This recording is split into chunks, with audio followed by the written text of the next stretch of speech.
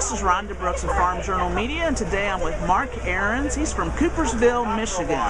Mark, we're really happy to have you here at Corn College. Can you tell us a little bit about what's going on at home? How do your crops look? Our crops look fairly well. Our corn's nearing pollination right now, and our beans are coming along pretty well.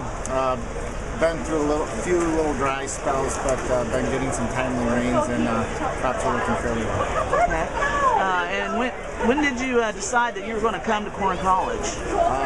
My sister Melissa is a presenter here at Corn College, and she's encouraged us to go, and we worked with her and her husband Bill in agronomy, so she pretty much has initiated all that. Okay. Is there anything, a tip or anything that you've learned while you've been here that someone else might want to know?